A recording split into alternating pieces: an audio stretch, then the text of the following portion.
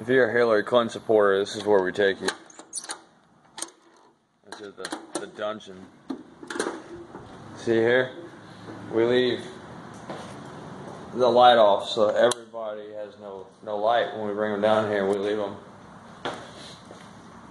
You don't want to know what's up in that, what's in those trash cans. You don't. I mean, you can smell it from outside of the bunker.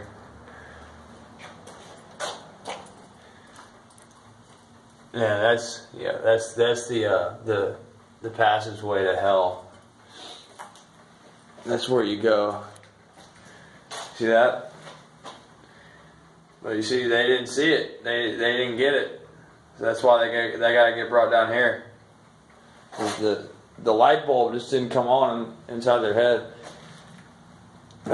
That's to blow off all the flesh and all the powder from the bones that get grinded up, and then that gas is pretty much just disposed and burn off everything, and that's why you see all this. This is all from smoke. All this ashy kind of looking stuff. That's all from the smoke, and that's actually made of metal. It just looks like it's plastic.